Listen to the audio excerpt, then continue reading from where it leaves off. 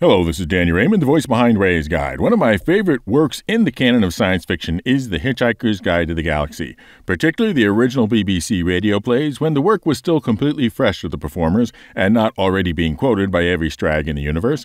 That Ray's Guide is called Ray's Guide is a bit of a homage to Douglas Adams. Anyway, this is not a video about The Hitchhiker's Guide. It is a video about towels. According to The Hitchhiker's Guide to the Galaxy, a towel is about the most massively useful thing an interstellar hitchhiker can have. Partly, it has great practical value. You can wrap it around you for warmth as you bound across the cold moons of Jagland Beta. You can lie on it in the brilliant marble-sanded beaches of Santranginus 5, inhaling the heady sea vapors. You can sleep under it, beneath the stars that shine so redly on the desert world of Kafaroon. Use it to sail a mini-raft down the slow, heavy river Moth. Wet it for use in hand-to-hand combat. Wrap it around your head to ward off noxious fumes, or to avoid the gaze of the ravenous bug-bladder beast of Troll. A mind-bogglingly stupid animal, it assumes that if you can't see it, it can't see you. Daft as a bush, but very ravenous. You can wave your towel in emergencies as a distress signal, and of course, dry yourself off with it if it still seems to be clean enough. But it isn't just about the towel's amazing practical value. More importantly, the towel has immense psychological value. For some reason, if a strag being a non-hitchhiker, discovers that a hitchhiker has his towel with him, he will automatically assume that he also has in possession a toothbrush, face flannel, soap, tin of biscuits, flask, compass, map, ball of string, gnat spray, wet weather gear, spacesuit, etc., etc. Furthermore, the strag will then happily lend the hitchhiker any of these dozen or other items that the hitchhiker might have accidentally have lost. What the strag will think is that any man who can hitch the length and breadth of the galaxy, rough it, slum it, struggle against terrible odds, win through, and still knows where his towel is clearly a man to be reckoned with. Now, in the verse, is there something of such astounding utility that not only is it the one thing that a spacer should have, but also be a clear indication, all other evidence to the contrary, that the spacer is not a noob, a greenhorn, a tenderfoot, a neophyte, a raw recruit? Because that can be a bit of a worry at a time like a free fly event when you know you may be joined by people who have been playing the game for many years. You want to be able to stride across the landing zone as if you are Whoopie Frood who knows where their towel is. The answer, of course, is the Grey Cat multi-tool with a tractor beam attachment.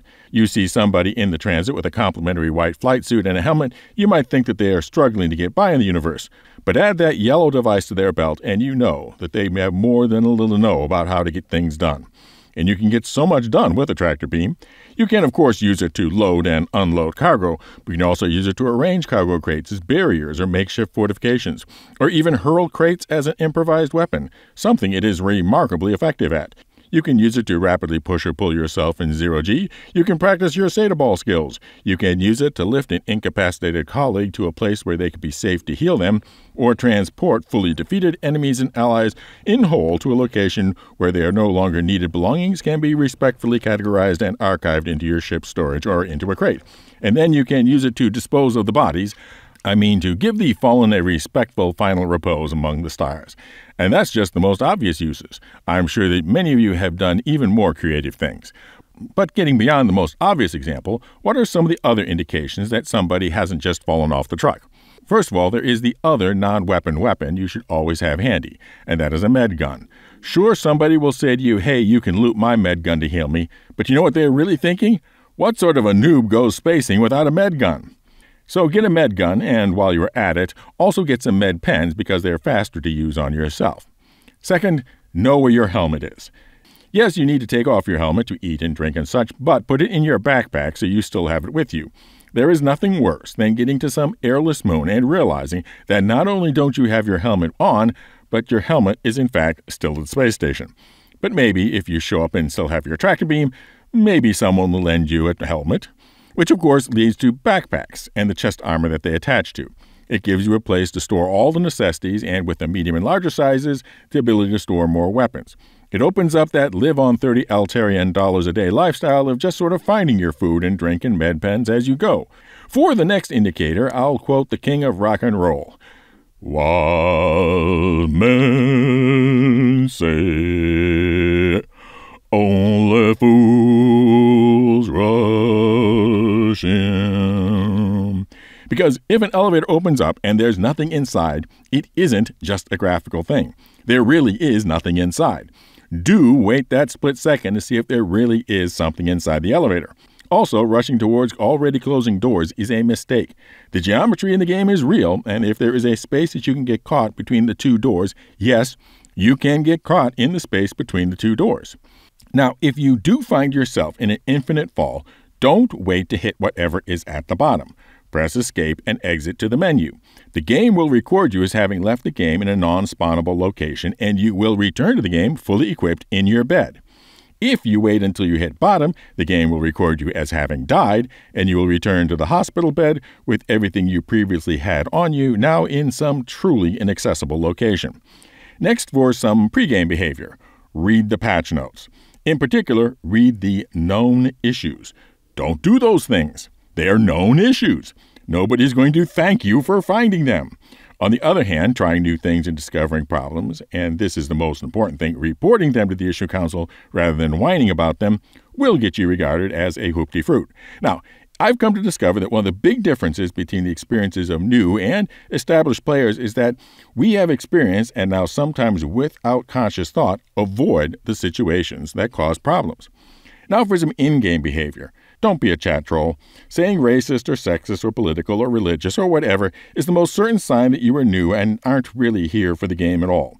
The same thing also goes for folks who think they need to come here and tell all of us how we don't realize that the game is a scam and unplayable. Dude, we're here. We're playing it. We know full well what it does, its limitations, and how long it has taken. We already have more than fully developed our own judgments. Thank you and be gone. On the other hand, one chat behavior that ironically is an indicator of not being a noob is asking questions. That seems like a contradiction, doesn't it? Wouldn't an experienced player not need to ask questions? No, this is big and complicated enough that the experienced player has learned that they don't know everything and that asking is the best way to learn from somebody who does have that particular knowledge nugget. But if you're still worried about asking a question giving away your noobiness, here is a little suggestion. Start or end your question with the words, "in this build." So, for example, how do I put things in my backpack in this build? People will presume that you're returning from having last played before the current inventory system and will explain about how using the I key to open the inventory system and so on. You aren't a noob. You're a long-lost returning prodigal son. And not just that, but one with a multi-tool and who knows where their helmet is. Now for an update on our giveaways, first we have our 10,000 subscriber giveaway for the LTI Hull C, the colossal cargo container carrying craft to be given away when the sea goes live, and the big annual ship giveaway for the winner's choice of the Galaxy Complete, the Master Modular Mining Moving Medical Machine, or the Banu Big Box Bargain Bazaar known as the Merchantman. 1 entry per video for both giveaways. Just be a member and be entered automatically, or otherwise be a subscriber and comment somehow using the secret word. And the secret word for this video is the 3 words to add to a question to make you not sound like a noob. Fly safe, keep it real, I'll see you in the verse. This is Daniel Raymond for Ray's Guide.